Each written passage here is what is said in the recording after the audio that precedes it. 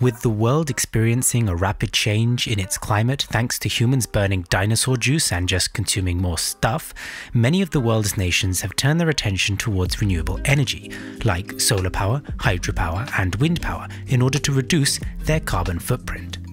As a result, these industries have experienced phenomenal growth over the last couple of decades, and in some countries they even generate more electricity than fossil fuels. In this video, we're going to take a look at the wind power industry, how it came to be, is it a major player, and in which direction is the industry heading. But first, let's take a brief look at the history.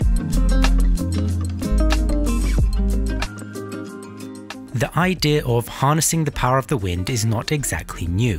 In fact, sailboats are believed to have first been used before 5000 BC in the Middle East, and in the last 2 millennia, humans have been using wind-powered machines to grind grain and pump water. Just ask the Dutch. But for the purpose of this video, our story starts in the late 19th century, when the first wind turbine used for the production of electricity was built, therefore carrying out the same function as the large wind turbines of today, killing birds. The individual accredited with such milestone in wind power production was this man, Professor James Blyth of Scotland.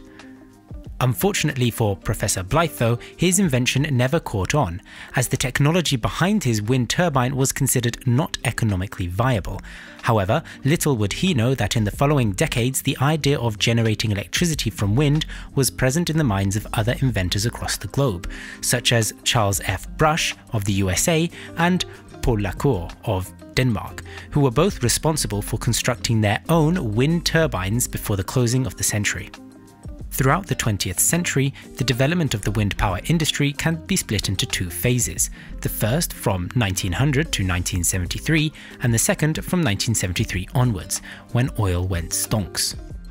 During the first phase of development, there was an increasingly widespread use of individual wind generators, usually located on farms, for lighting and charging batteries, as these farms weren't located on national electricity grids. One country that caught on to the wind power production trend relatively quickly was Denmark, which by 1908 had 72 wind-driven generators, with the largest of which being 24 meters high. As for the second phase of development, the USA's NASA played a significant role. At the time, the price of oil had risen considerably, and the US government was looking for alternative ways to generate electricity. So, from 1974, it began to work with the industry to advance current wind power technology, and it did a great job. The research from its development programs, funded by the National Science Foundation and the United States Department of Energy, pioneered many of the multi-megawatt turbine technologies that are still in use today, such as the aerodynamic design and the composite blade materials. In the 21st century though, the wind power industry has really become a genuine alternative source of energy for nations around the world, as incremental efficiencies, over a century now, have led to a much better and cheaper product. And with concerns about energy security, global warming, and eventually exhausting the planet's fossil fuels, the industry has never had so much attention and investment, bringing us to the position in which the industry finds itself in today. Globally, there are more than 1.1 million jobs in the wind power industry, which consists of those employed in the construction, maintenance, design, and manufacturing of wind turbines. This figure has grown rapidly in recent years and will continue to do so as an increasing number of wind energy projects are realized throughout the world. In 2019 alone, 60.4 gigawatts of wind energy capacity was installed globally, representing a 19% increase in installed capacity compared to the previous year and a 10% increase in total wind energy capacity, which now stands at some 651 gigawatts. This is a really impressive figure, considering that just a decade ago, the total wind energy capacity was less than a quarter of what it is today. The rapid growth in the wind power industry today is not just the result of the global push to protect the environment and to improve national energy security. Not at all. You see, it's also a result of the economics. The price of generating electricity via wind power has fallen drastically in the last decade and is now competitive with coal and natural gas. In fact, depending on where you are watching this video from, it may already be cheaper to generate electricity by wind. This is a trend that is expected to see wind energy undercut coal and gas almost everywhere in the world by 2030, and would also see the share of wind and solar energy reach 48% of the total global energy mix by 2050. Despite this though, not all countries are as invested in the wind power industry as others, and investment across certain regions varies greatly.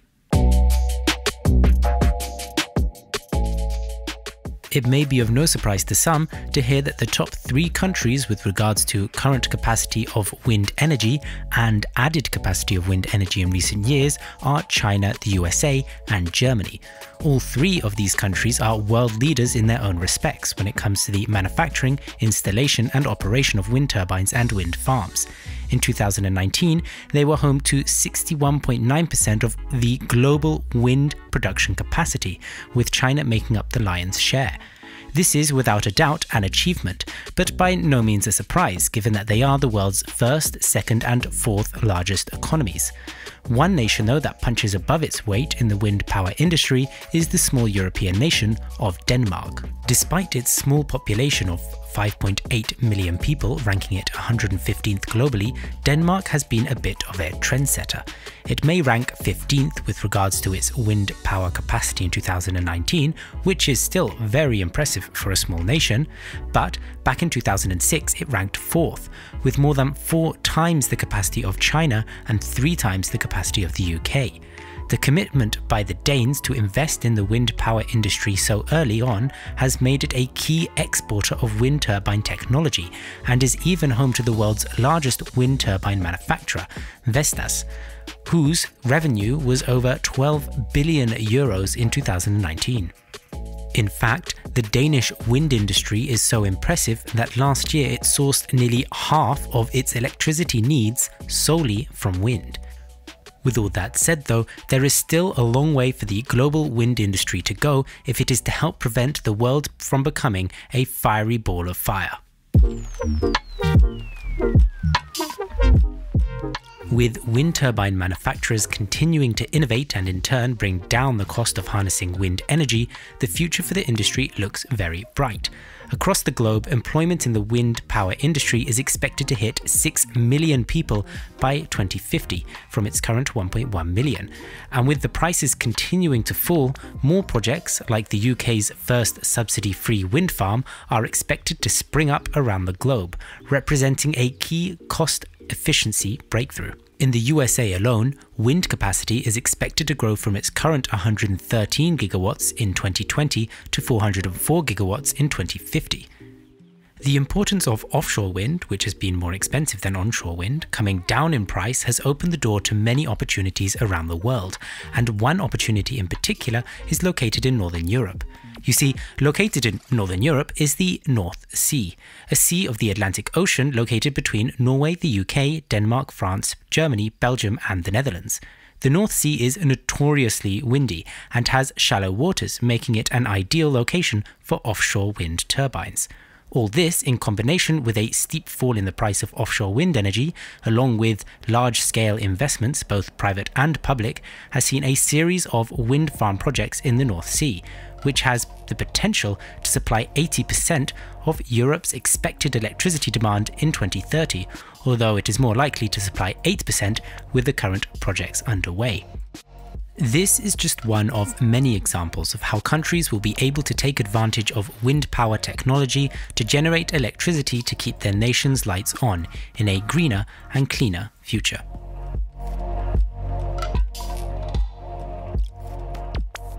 The wind power industry is an up-and-coming force to be reckoned with. It's experienced rapid growth, especially over the last 2 decades, and has allowed us to dream about a world in which a sizable portion of our electricity demands will be generated cleanly. With even more impressive growth still expected to take place over the coming decades, it is without a doubt that the wind power industry will have a growing impact on our economies. Hi everyone, if you enjoyed this video about the wind power industry, let me know by subscribing and smashing that like button below. Also, do you think that wind power will be as central to the future of the energy sector as many predict? Well, don't forget to tell me what you think in the comments section below as well. Otherwise, take care. Bye.